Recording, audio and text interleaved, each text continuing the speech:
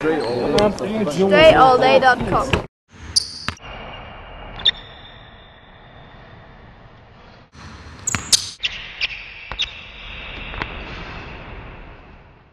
This is what we call the freeze fake moves. When you go into a jump stop and you give a small little ball fake after the jump stop before you actually leave your feet and go up for the shot to freeze the defender, maybe get him to jump. You can draw a foul, get him out of position, or just get him to freeze, which will free you up the space and opportunity to get the shot you want or the pass you want or whatever it is you're trying to do.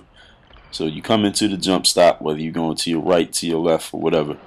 So you go into that move, you see I go into my jump stop and just a small little fake there. You can give a ball fake, make sure you stay on both feet, because if you move either foot after the jump stop, that's considered a travel. I know often you'll see players get away with that, technically as a travel. So just make sure for fundamental purposes that you know that going into the move. Maybe you can get away with it. I know I have before in games, but that's the rule. So you go into the jump stop, freeze fake. You can come off a crossover, behind the back, whatever move you want to do. Get that small fake and go up and do what you're going to do with the ball.